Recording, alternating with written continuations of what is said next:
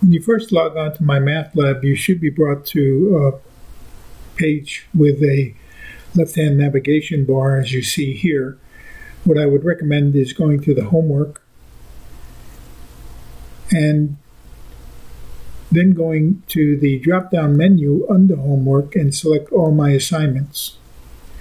And when you do that, what you'll see is the order in which I recommend you do the assignments. You'll see here that first is Chapter 1 and the Chapter 1 quiz, Chapter 2, the Chapter 2 quiz, Chapter 3, the Chapter 3 quiz, 4 and the 4 quiz, and then the online midterm exam. And that is the order in which I recommended you do the different subjects.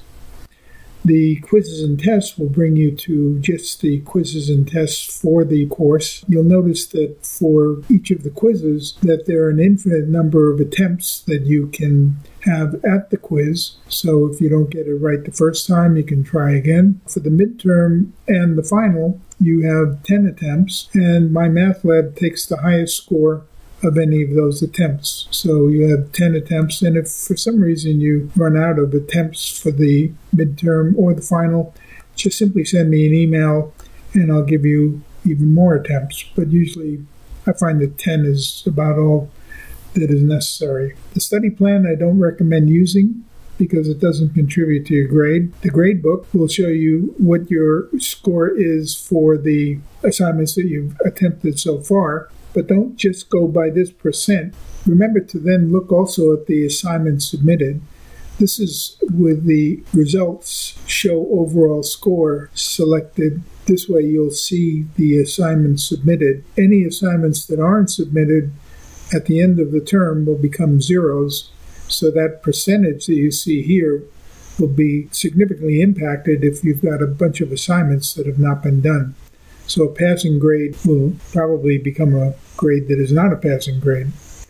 Under chapter contents, for those of you who would like to be able to see the textbook, you can choose a chapter. For example, here, chapter 4, and I'll choose 4.1. And then if you come over here, you look at the multimedia e-text.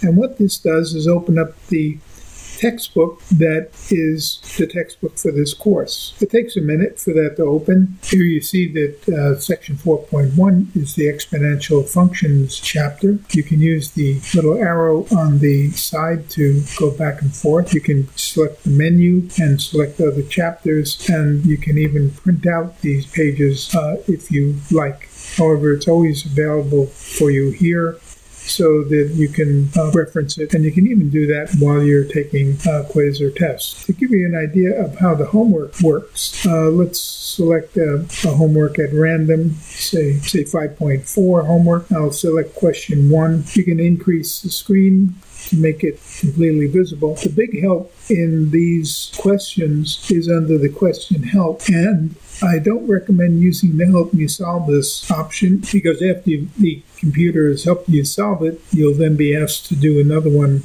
on your own. What I would recommend instead is view an example. Then under view an example, you can click the continue button to see the problem completely worked out. And here we have it completely worked out. And you can then scroll through the problem. If you find this particular explanation one that you would like to have in your notebook, you can even come here under question help and print this out, and you can print this out either to paper or to, say, a PDF file, which you can then have on your computer. And feel free to open that PDF file during any exam or quiz. So that's essentially how to use MyMathLab in doing this course. Hopefully this will be of some help to you with some suggestions. If you have any problems, please feel free to email me.